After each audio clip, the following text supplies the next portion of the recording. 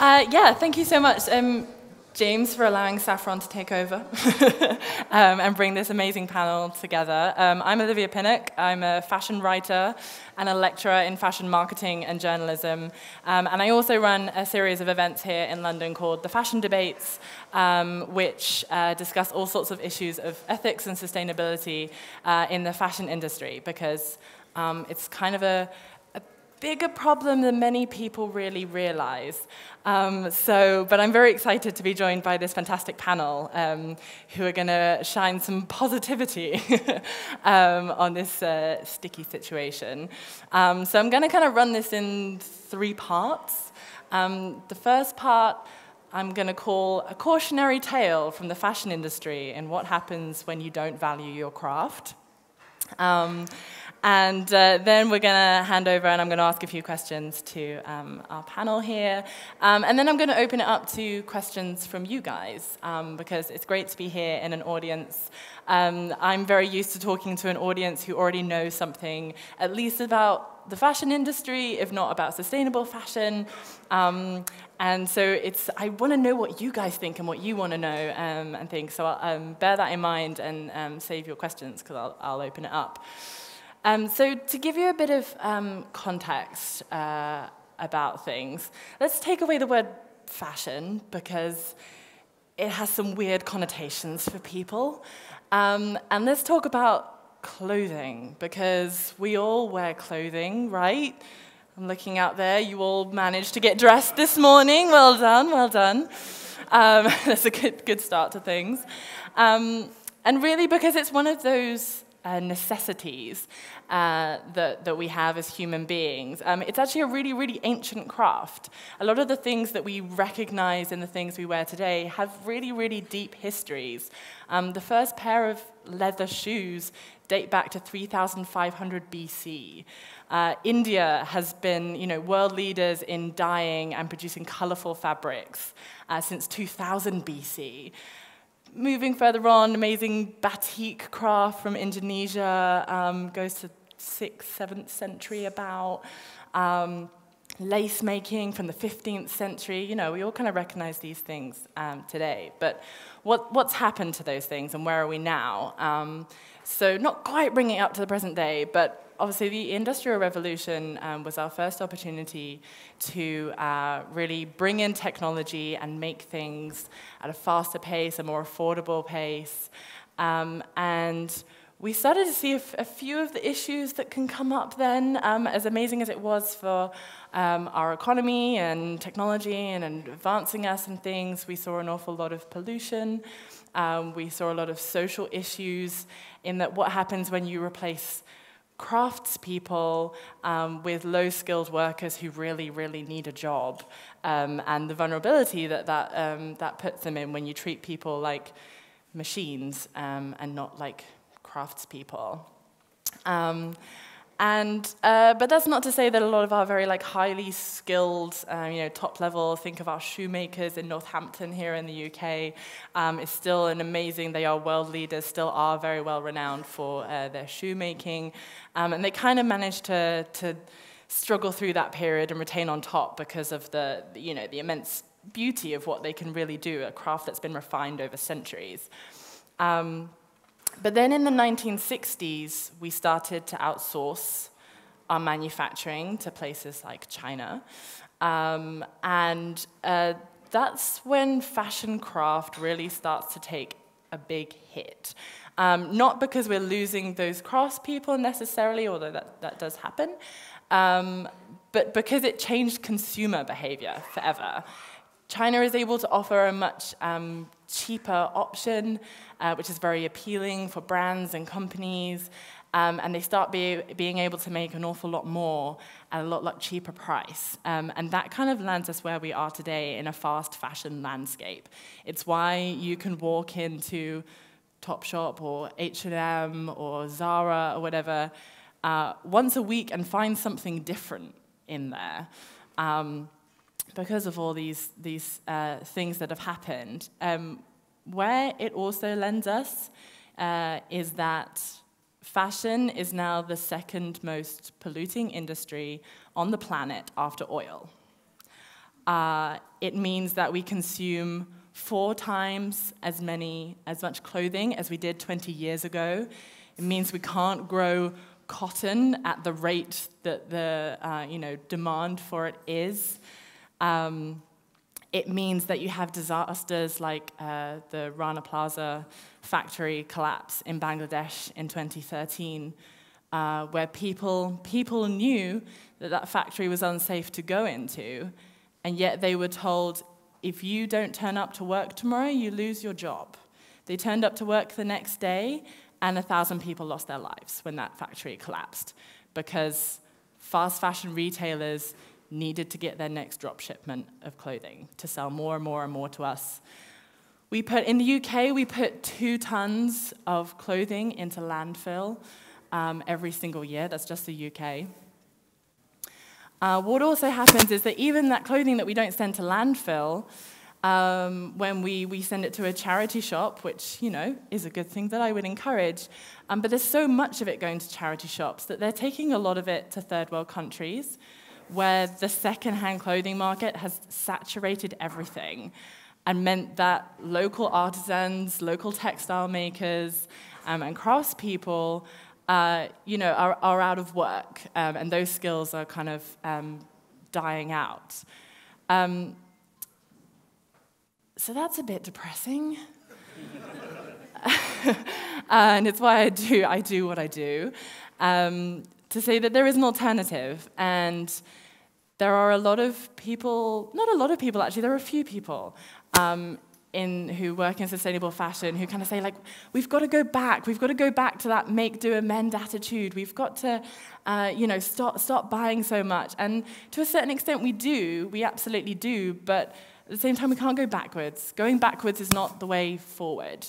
We've got to meet the world where it is now. We've got to meet consumers where they are now. We've got to find innovative, exciting options to kind of revive this craft and add value back into what our clothing is and what it means. Which is why this is the perfect opportune moment to introduce you to these 3 incredible brands who practice craft, who take kind of traditional practice, but also mix it with innovation and a forward-thinking attitude, and the way that I hope the fashion industry is going for the future.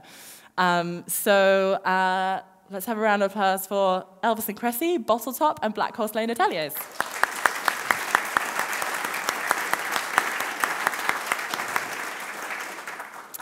So why don't you start by, I'm going to let you do the introducing to your brands and what you do.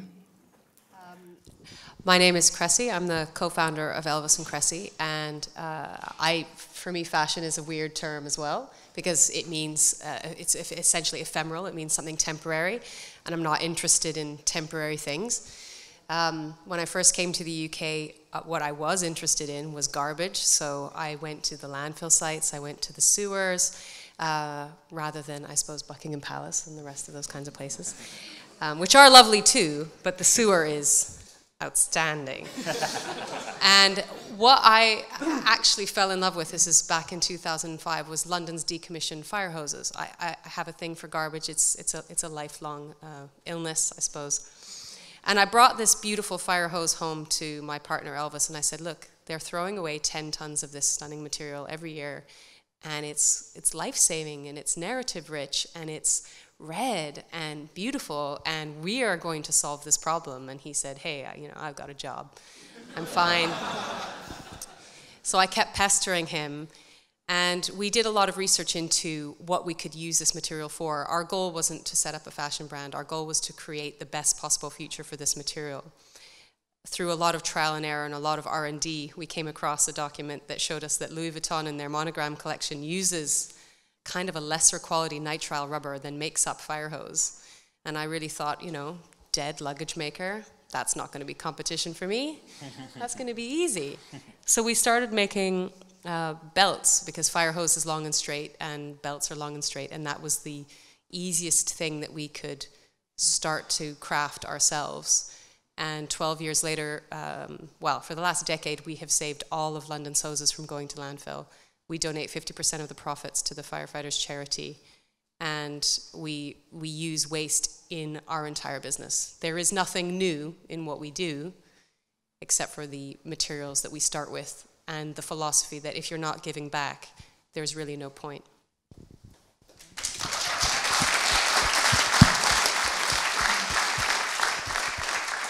Hello guys, I'm Oliver Wayman, co-founder of Bottletop. So Bottletop is a British ethical luxury brand, and we've also been going in different guises since 2002. The essence then and really now was to use sustainable materials in a design-led way, so really making sure that the product is first, and obviously making the supply chains and the production process as sustainable as possible, whilst also alleviating poverty through the production of these products. So my business partner Cameron first found a bag in Africa in 2002, in Uganda to be precise, and through a collaboration with Mulberry, they used this bag made of bottle caps with a Congo leather lining, became the best-selling bag for Mulberry that season, and it was really ahead of the game. I mean, in 2002, no one was really talking about sustainability, and certainly not within fashion. So it was quite a trailblazer, and it kind of created a bit of a template for us to work off. We started working within music. My background was in music, and we were doing a record in Brazil. And whilst working on this Brazilian record, I came across a bag made from, or a production technique, I guess, to be honest, made using recycled ring pulls from cans, which had all been crocheted together, creating this whole new textile, which was amazing. I mean, they were doing it in really sort of simple forms and little groups out there, but you could see the potential for this particular kind of material and how it could use to different uses. And we effectively, after lots of trial and error, developed our own atelier in one of the poorest favela communities in Salvador, northeast Brazil. And this was just through really meticulously training and working with some of the most disadvantaged women in the community, and helping to provide them with transferable skill sets and a solid, secure income to help themselves, look after themselves and their families. And as with Kresse, interestingly, we started with belts, and within a month they were able to make belts of the right kind of quality that we were after, and within 2 months full on sort of handbags. And we developed, from an initial kind of charity concept into a full-blown sort of fashion brand, and launched the fashion brand about 5 years ago. And since then we've done collaborations with some of the best designers in the world, like Narciso Rodriguez, Donna Karan, and we've got some exciting collabs in the pipeline. But what's really been interesting is just being able to see how, effectively using some of the most disadvantaged people, but providing them with the support, the skills, the right kind of level of training, and they were, and they are able to compete with some of the best artisans in the world, in some of the best Italian and Spanish factories. So I'm very much of the mindset of telling people to really believe in and to give people the right opportunities in these circumstances. As well as that, probably a quick note which is worth you knowing, we've just launched the first store in the world made from 3D printed using recycled plastic. That's just launched on Regent Street in mid-November, and it's, I think, another example of how you can use sustainable materials and reinterpret them in a whole new way, but still sticking to the core values of the brand, the DNA, be it using in a design-led way, and executing at the highest level possible. So I would urge you all to pay a visit to 84 Regent Street when you can. Thanks.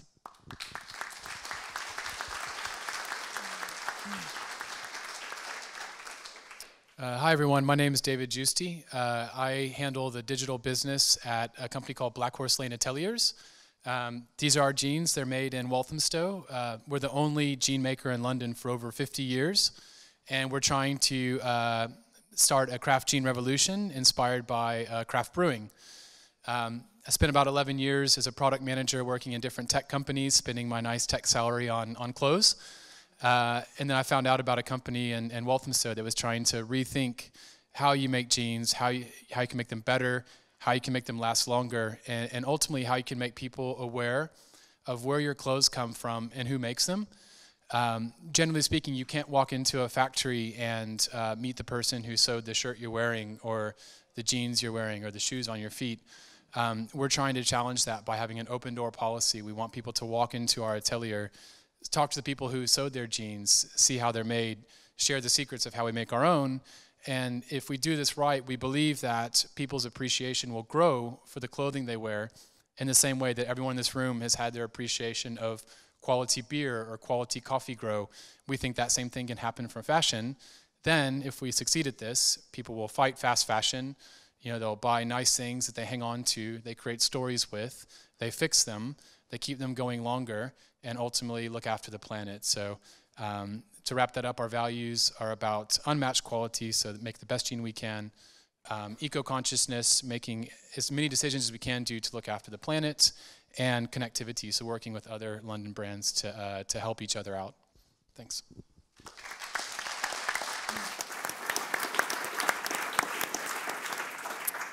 Amazing. So I guess since we're at a tech conference, the obvious question seems to be, what role does tech play in your businesses? We both set up before even Twitter. So we set up our first website. We coded it on Dreamweaver because there was no Shopify. There was none of these kind of platforms. I think if I tell you 67% of our income comes from e-commerce, then you know how important tech is to our business. And I think what's really becoming important now is that, you know, we have developed a way to collect. Firehose was our first love, but we've found a way of how to reclaim the world's leather waste. 800,000 tons of leather goes to landfill every year. We've created a system for reclaiming that, but the way for us to give the power of that reclamation to the consumer is through an app that is kind of crappy, that's on my website right now. And I'm only going to be able to solve that problem much, much better if we improve our relationship with technology and make it more user-friendly, because there is an interface there that is clunky and is getting between people and, in my view, the waste, and creating this solution.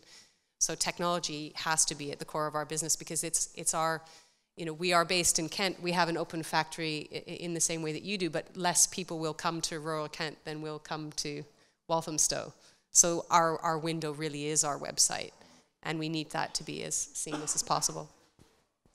Yeah, I mean, tech has been intrinsic to what we've done, without a question. I mean, it's been instrumental in developing the brand. I mean, we put a high-speed broadband connection into a favela community.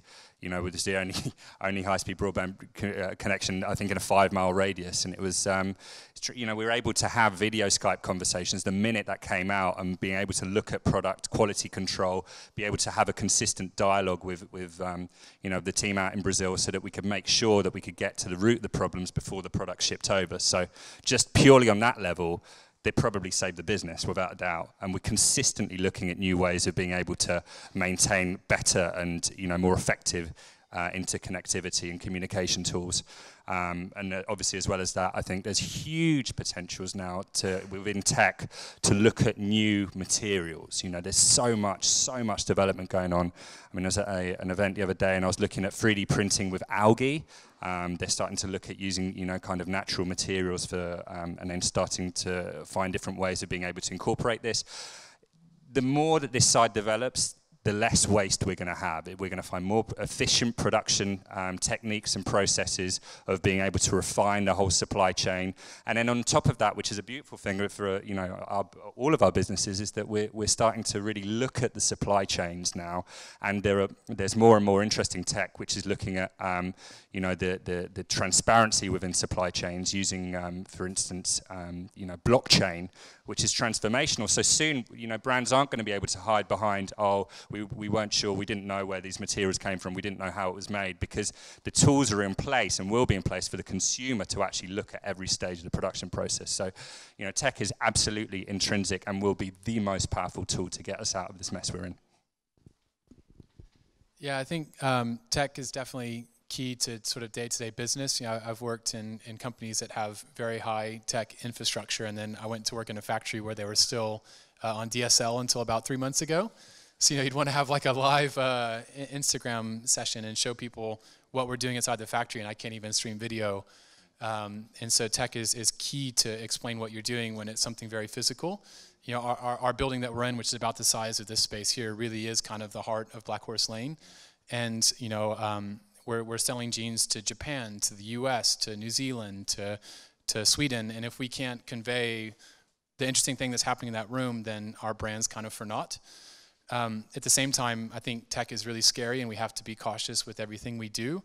I recently was at a sustainable fashion event, and I learned about, I believe they're called micro polyfibers, which is basically when you wash sports equipment like Gore-Tex and these things, little teeny tiny microscopic particles of plastic get into the water supply, and that gets into your body and has all kinds of unknown side effects. So I think there's this kind of double-edged sword of advancing technology and doing good things, while at the same time being careful we don't just create bigger problems that are going to go into landfills.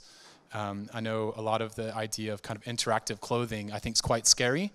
I know there's some research happening where someone's trying to be able to entirely dissolve a cotton garment back into viscose, which can be reused infinitely, and that's great, but as soon as you put plastics into that same garment, then you can't do that. So I think going back to natural materials, cottons and leathers and hemp and linens and things, and looking at those materials kind of separate from tech is really key, while at the same time seeing how technology can help us either correct or prevent future mistakes.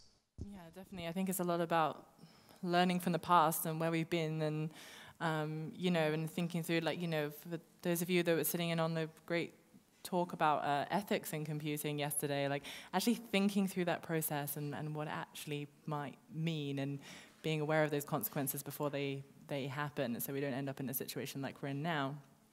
How do you deal with your competition from fast fashion? You are small companies compared to those giants. I feel like those giants are learning from the sustainable fashion movement. Actually, you guys are teaching them the way forward. But how do you compete, and how do you intend to grow your business when you are so craft focused? I guess I can start since I have the mic. One thing we're trying to do is walking that delicate line of explaining why we believe we've made a better product using craft practices, while also being cognizant that sitting there preaching why your garment is made better or looks after the planet in a better way ultimately probably isn't going to have the same impact as a picture of a beautiful model in a beautiful garment in a beautiful place. So I think it's actually quite a challenge. I could do a YouTube video where I show people the insides and outsides of our jeans and why they're architecturally better. But that's ultimately not going to get someone who's scrolling through Instagram excited in the same way that a guy in a really cool sports car wearing our jeans would do. So I think you have to find this kind of balance of explaining your values and explaining why you're doing things different and why it matters, but also still finding the way to tap into those kind of primal things that make people excited about something they see visually. We think our secret sauce is actually getting people to walk into our building in Walthamstow. The number of times someone's walked in, we've given them the factory tour, they've actually seen me shorten a pair of jeans for them, or they've talked to one of the machinists who sewed them. They have these aha moments where they sort of get it. And I think if you walk into your local brewery or coffee roaster, you have that same kind of aha moment about the beer or coffee you consume. So I think that's our advantage. I'm trying to always find ways to leverage that to fight, a pair of Uniqlo jeans or something like that. Yeah, I mean, it's absolutely. I wouldn't even class us as fast fashion being a competitor. It's interesting. It's just such a different realm. Being able to try to compete on price is just nonsensical, because all of the practices, be it the materials being used, the labor practices being employed, why should you be, fighting the bottom down to get to a level where, quite frankly, you're going to end up with pretty bad practices in place across the board? So I almost see fashion as being quite a two-pronged thing now. There's fast fashion, which is a world that we don't even try to deal with, really. I mean, and I think a lot of ethical fashion companies, or certainly smaller fashion companies, have fallen by the wayside in trying to compete with that, because we should never try and compete on price, because we will never be able to. But what we can do, as David was correctly pointing out, is quality, attention to detail, story, you know, brands with story, with narrative, where you can go in there, for instance, in the shop where we are, and learn about the whole production process in, you know, in these disparate communities in Salvador, learn about the store being built by robots in East London. You know, it's this kind of thing which is really wows people and almost builds, I think, a community around the brand, you know, like actual advocates and people who are proud to wear the bags and say, you know, and become brand ambassadors. And then they tell their friends, and then their friends are also start telling their friends, and everyone becomes like a proud team, effectively showcasing your products. And that's what will win, I think, within our game. It's like people creating a really kind of like-minded community of people who actually believe in who you are and what you do, and where, you know, pricing doesn't play an impact, basically. Definitely. And social media is such an amazing tool for that. Oh, 100%, without a doubt. Social media, and, you know, the more video content and, you know, documentary photography that you're able to use, you know, the better, quite frankly. And I think there's more and more realms and more uses, more mediums to be able to express that message and that really important story that all of us are trying to convey. So, yeah. I agree with Oliver on a lot of things. We have amazing brand ambassadors, because a lot of people don't understand that there are 66,000 fire service personnel in the country, and we've been giving them half of our profits for a decade.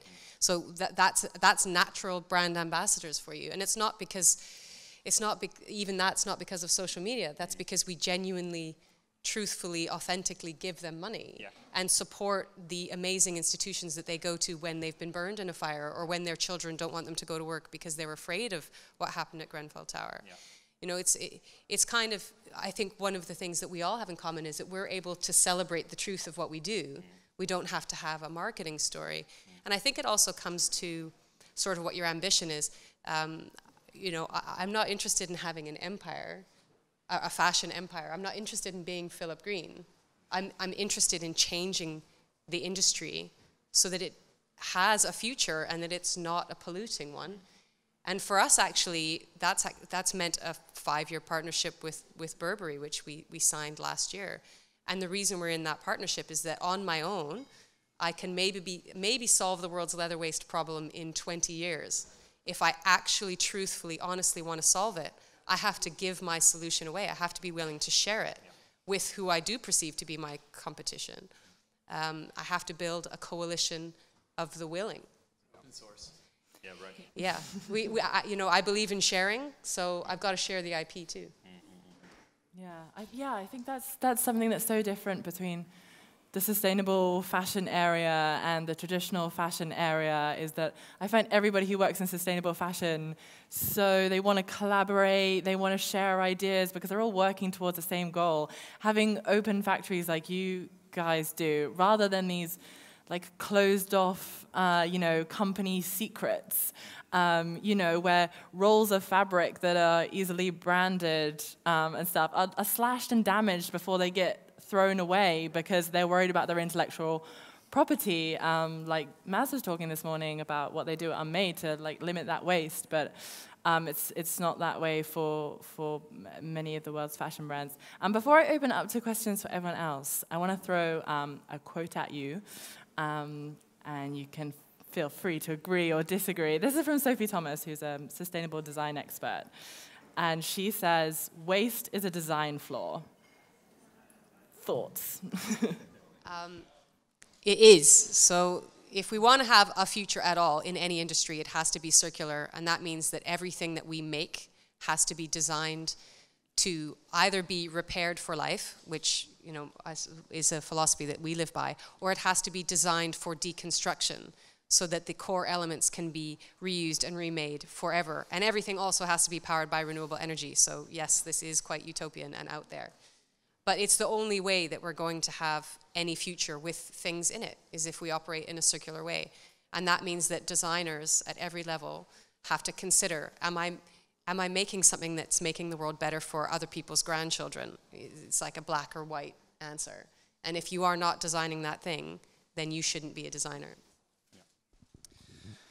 If we want to go a bit deeper as well, I would extend on that, and I think that it's a product of the system we're in, right? In terms of you make stuff, but there's nothing to take into account the externalities that are being produced. So we're going to consistently take this realm and take this kind of angle until we start to be forced really into thinking about, well, what happens to the waste after? What happens to the waste during the production process? What happens to all these different things, which quite frankly we don't need to think about? And I think brands will unfortunately continue to think this way, or the majority will, until they're forced into being like, no, you can't go for this cheaper alternative because of the impact that will create, environmentally on the longer, in the longer term. Well, you can, but you're going to be taxed this much higher. So I think it's probably, a combination of company, I think morals within the company, I think education amongst the public, I think we all have a responsibility to think a little bit more about that as well as we're, through our consumption habits, but also through governmental pressure as well in terms of actually showing and helping, the public to guide them towards which production methods and which materials should be pursued. So yeah, I wholeheartedly agree. So I definitely think there's something interesting with this idea of waste as a design flaw. I know when we make selvage jeans, you have the selvage line on the edge of the jeans that you have to optimize your pattern to include in your garment. And there's kind of like the middle of the roll of denim, which is less important. And so we found ways to kind of optimize placement of the pattern pieces on the roll of denim so we can get a bigger segment of fabric that's left over at the end. And so now we have this stack of maybe 9-inch by 24-inch strips of denim, which we're now trying to figure out, can we make tote bags with those? Can we make aprons? So it's all about, waste is a design problem, but I also think it's laziness in a sense. It's like, if you get into the habit of questioning every action you take in terms of your impact to the environment, you can find some really easy, quick wins, some like low-hanging fruit, so to speak. When we were kitting out our factory to do denim, because it used to be a tailoring factory, we had to get a bunch of specialist sewing machines. And all the big sewing machine makers in the UK were trying to sell us new machines. And our founder, Han, who grew up in Turkey originally, went back to Istanbul, called up a couple buddies, and basically came back to the UK with all secondhand machines. So that's less metals, less petroleum, less plastics used by our factory. Also, whenever we finish production of a pair of jeans, we save all of our offcuts in trash bags and we donate them to local makers. So we've had a lady who has a very high-end fashion brand kind of using polygons, so to speak, of denim offcuts to make really beautiful garments called the Autonomous Collections. We have a lady who took our denim offcuts and weaves hanging plant baskets, which she sells locally in Walthamstow. We have another lady who takes our denim offcuts and makes little small, I think they're called rompers, like the little onesies for your children to crawl around in. So we find kind of ways where we could put something in the trash, but because we choose to put a little bit extra effort, we put it in a trash bag, and our trash is someone else's gold. Other things too around laziness and it being a design flaw and waste is that keeps coming to mind is when people buy acid wash or stone wash or kind of bleached jeans. Everyone kind of assumes that's cool and that's fashionable, but actually it's a mistake. Cone Mills, which is the North American denim mill, at one point, I think in the 70s, someone spilled a bunch of bleach on their rolls of raw denim, which looks very dark blue. And Levi said, oh, we might be able to sell this. And that kind of became the whole world of acid washed, faded, torn, ripped jeans. That's a kind of a waste and environmental hazard that now has become a sales tool. And what people also don't think about is when you go buy those jeans that are bleached, torn, etc., someone in a factory did that for you. So there's people in third world countries who use sandblasters to blast away the color from your jeans, or they scrub your jeans with bleach and sandpaper, or they tumble them in washing machines with pumice stone that plus the indigo dye all gets washed into rivers. There's a city in, I think, Guangzhou province in China where the river that runs through town is just completely blue because of all the indigo and the waste from fading jeans. So by people not being educated about the environmental impacts of something like denim, they don't challenge these things. And you know, even the denim aficionado world loves Japanese denim. You know, it's the best in the world, so to speak. But what most people don't think about is that cotton source either in Texas, where I grew up, or Zimbabwe. It's shipped on a boat to Japan. It's milled into a roll of denim, and then it's shipped back to England. So some of the fabrics we have in our factory have maybe traveled 25,000 kilometers door to door. Whereas when you say Turkish denim, people don't get excited by that. But some of the Turkish denims we have in our factory were grown in Turkey, milled in the same country, and then shipped to England. So it's about 2,500 kilometers, a tenth of the distance traveled. And so if you think of all the jet and boat propulsion that's used to send that denim, you've had a small decrease to the environmental impact of denim. So there's all these little things, almost under every stone you unturn and every corner you look in, that can help you optimize and slowly decrease your impact to the environment. So from coders and kind of computer scientist standpoint, you know, your low-hanging fruit and your quick wins and your kind of subtle refactoring and stuff of your code, if fashion can do the same thing, we can arguably decrease our impacts to the environment slowly and steadily. That's really exciting. Does anybody from the audience have any questions? There's one over at the back there. I think what you're doing is quite amazing, but it's all actually about the supply side. My question is really about how do we also fix the demand? Fast fashion is basically increased the number of collections from 4 a year to up to 32. It's absolutely crazy, and the whole message is about buy, buy, buy. I mean, Oxford Street was absolutely. How would you fix that? Our attempt to do that is that we don't do seasons ever. We never have. We don't do Fashion Week. I don't intend to ever sell any one person more than one belt, because it will last as long as your waist does. And even to the extent that we've had someone who put on a bit of weight and we made the belt longer, and then when he lost the weight, we made the belt shorter again. And that is the way that you change that, is by providing that level of customer service and by repairing for life and by designing so that things can be taken apart and be made again with the same amount of care and the same amount of love. I can't afford Oxford Street rent. If I could, I would sort of buy the Primark and just stand there with my 20-year-old bag and never sell 2 belts. So that's why I can't afford those rents, and I can't change it on that level on the street.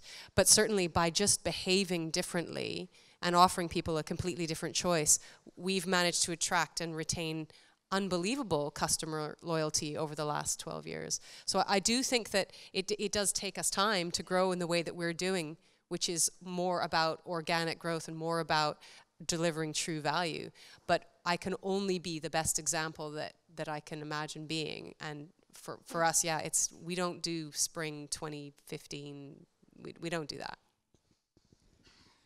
Yeah, I mean, what you've highlighted is effectively one of the biggest problems in fashion, and it's just getting worse. It's like a runaway train in terms of collections upon collections and inter-seasonal collections, trans-seasonal collections.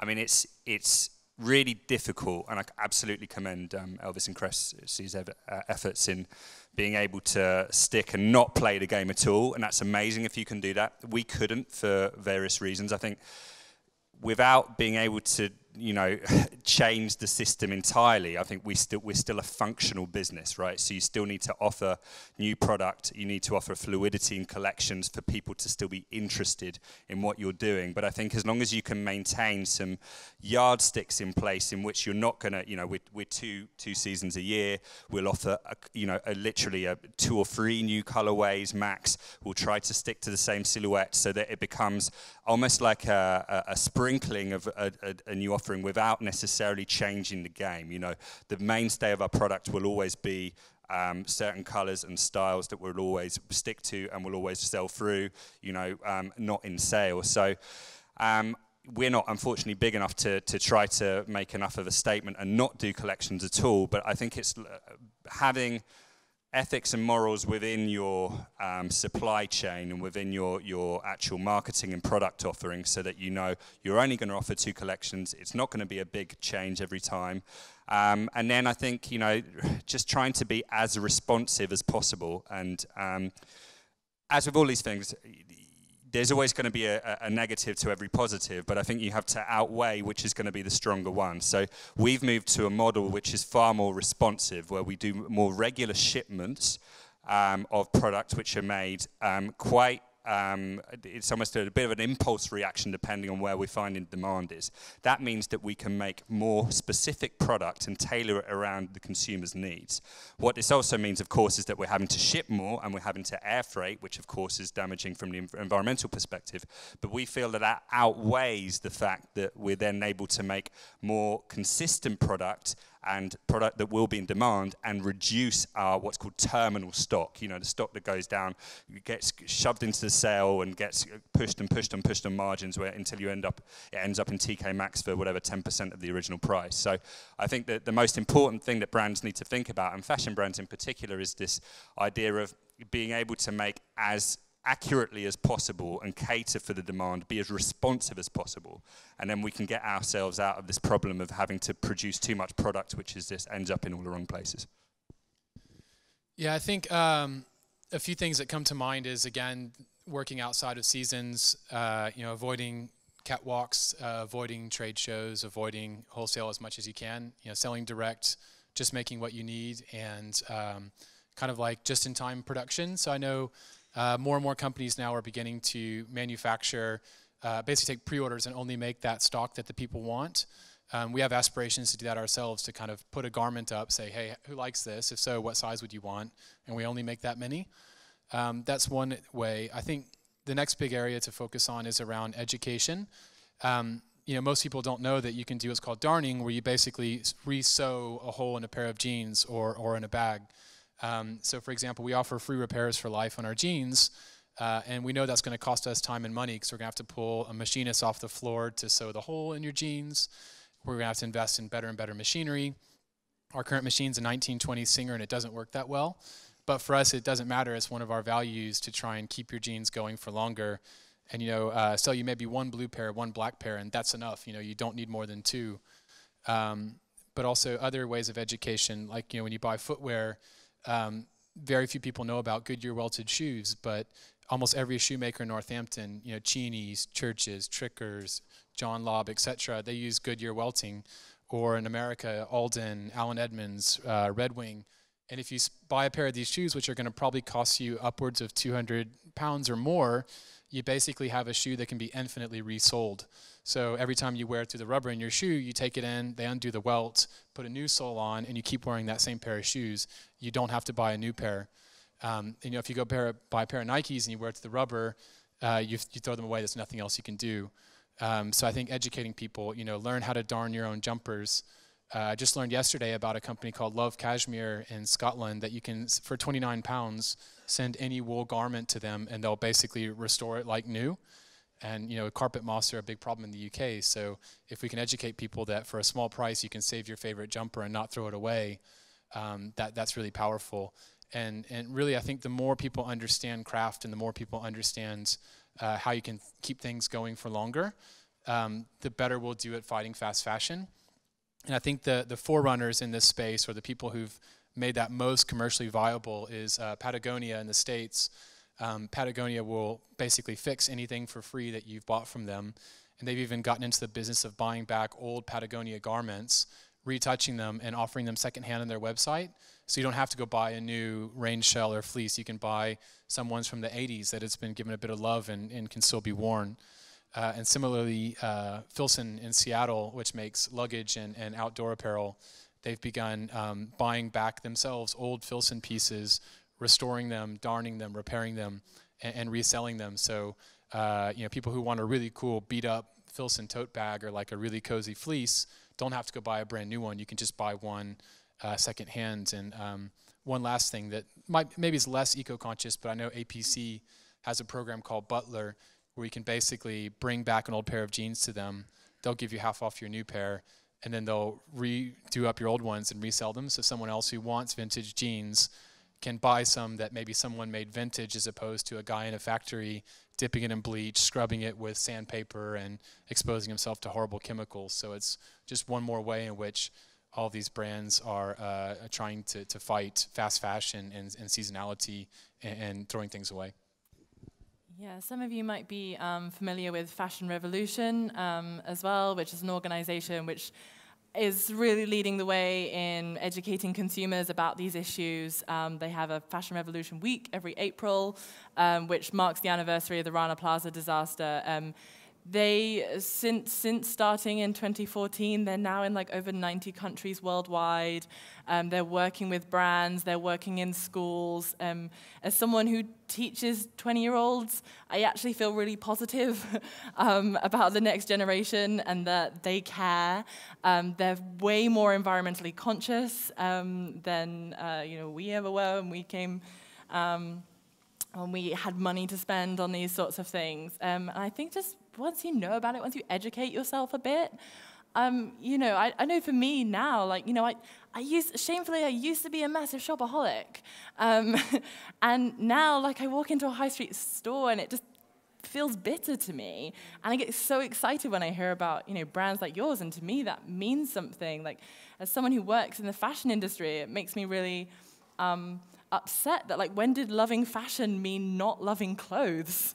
Literally just buying them, and 30% of our wardrobes we haven't worn in a year, and things like that. And I just think, God, we need to bring back the love. Any other questions? Yeah, down here.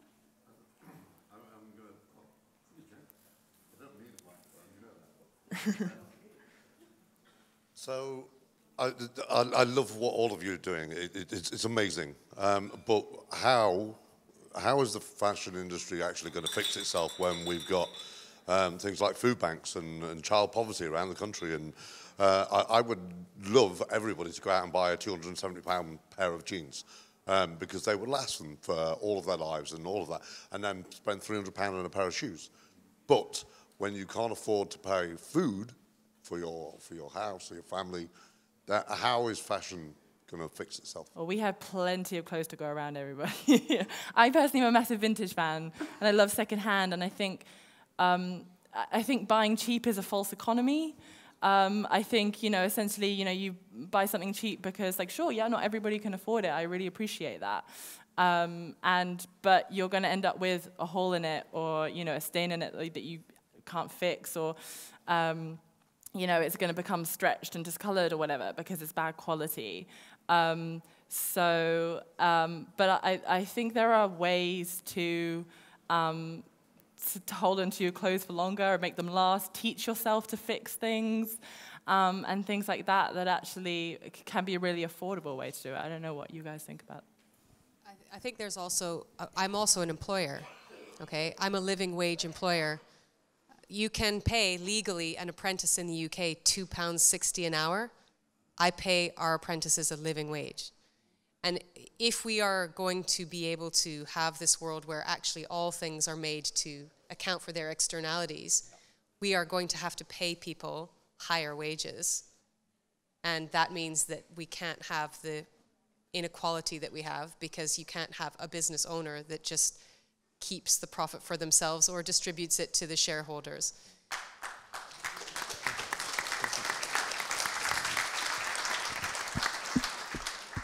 Yeah, I mean, as an extension in that, I think it's I totally understand your point about people who are on food banks, and they need to still have an option of somewhere to buy cheaply and clothes that they can wear and wear with pride. The problem is someone who's always taken a hit somewhere. So just because they can find those cheap products, it doesn't mean that, then you're looking at the questionable labour practices of how those products were made. And so it's effectively the people in this case, in the extreme version, Bangladesh and Rana Plaza, who are taking a hit. So someone takes the hit somewhere, and there is no kind of silver bullet that will effectively put an end to all of these problems. But I think you're dead right. I think paying people properly so that there is a bigger, more equality quality to begin with, in terms of people with the right disposable income to be spending in the right ways, has got to be a step in the right direction. So it's companies have definitely got a responsibility to do that and try to lift that base so that basically people can afford better standards of living and better things to buy, basically.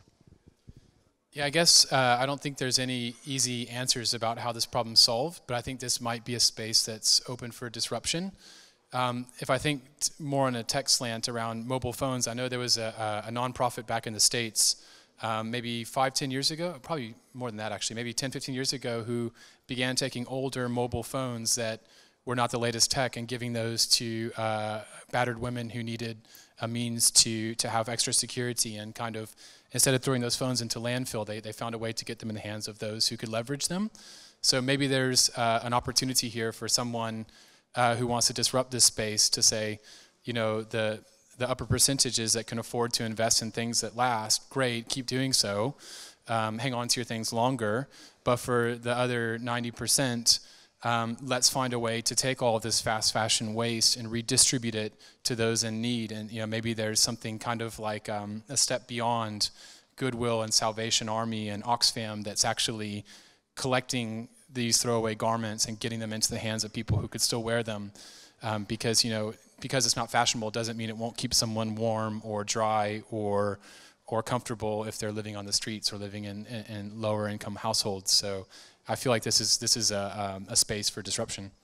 And I think the fast fashion brands that are working, with factories in Bangladesh and India and these other places, they have a responsibility to go in there and make sure that those workers are being treated properly. Because actually, it doesn't cost a lot more to give those workers a decent living wage. Actually, a lot of people estimate that, if you just add 1% onto the price of a garment and you gave that directly to the garment workers, they would have a living wage. It's just because of employment laws in countries, it's because of factory owners that are also working in government who don't want to change these things. But I think we have to take responsibility as companies in the West working with these people and giving these people money to say, I don't want to work with a company, you have to abide by our code of conduct, we will come and there's whole issues around auditing, it's another thing, but we're going to come check. And I do know of ethical fashion brands who are working with factories in places like India and Bangladesh, and they know the factory owners, and they ensure and they still cost £20-30 for a t-shirt. Like that, it doesn't have to be expensive. Yeah. Probably we've just got time for maybe 2 more questions, and then we're going to have to move on. Okay, so in tech, there's a common pattern that we do where we take a thing that you might own and you provide it as a service. And like, if you forgive the jargon, like having a product service system is a thing people often do. Like a Fairphone with electronics, they now basically let you rent a handset, so the incentives are aligned for them to get it back, right? Are there any companies doing anything like a product service system, a bit like Rent the Runway, but for entirely ethical brands? Because this seems like an incentive problem, and I haven't seen anything like that, but maybe you have. I mean, this is a question then to the audience here, because Elvis doesn't believe me. In our relationship, I am yes, he is no, okay? But I am betting that there's probably a lot of people in this room that don't even want to buy a belt from me, but you'd be more than happy to have a membership in a belt that I retained ownership of the raw material and ensured had a good life. And how many people would do that? So, get in touch with me. I'll give you my email address, and we'll set up a membership club for belts, and we'll have it done within 2 weeks, because we have the capacity to do that. It's just a fear that people might not take it up. So if people here are actually saying that you will do it, I think that's something that we could. That's a change we can make overnight. I'll be joining the belt club as well then. I think it's an extension of sharing economy. Absolutely. I think people's mindsets are changing now. It's not a big thing to be using a communal bike or to be using a communal car, and why not communal clothes and communal accessories? I know it's working with the more luxury end of the fashion market so far. I've heard it even in watches. There's a company in the US which I think is doing quite well. You can sort of rent the watches for the night. why not? Why can't we see it trickle down into everyday fashion and then start to work? I think as long as people start to, are able to take care on it, I would say take care of the products. It needs to be probably on a higher base, a slightly more quality product to begin with. But yeah, I think it's a great thing, without a doubt. I don't have any answers about who's doing that today. I mean, I've heard about renting children's toys, renting wedding dresses, renting clothes, and I think there's some kind of meme on YouTube about like gifting your friends clothing you already own and them like sharing their closets. That's kind of catching on. But it's interesting because it's going to require changing the hearts and minds of the fashion industry. Just like, people don't want to give up oil because the oil company is kind of making people think that solar won't work, that wind won't work, etc. Someone will have to find a way to build this idea of a sharing fashion economy such that hopefully the big fashion industry just crumbles and we don't even need it anymore.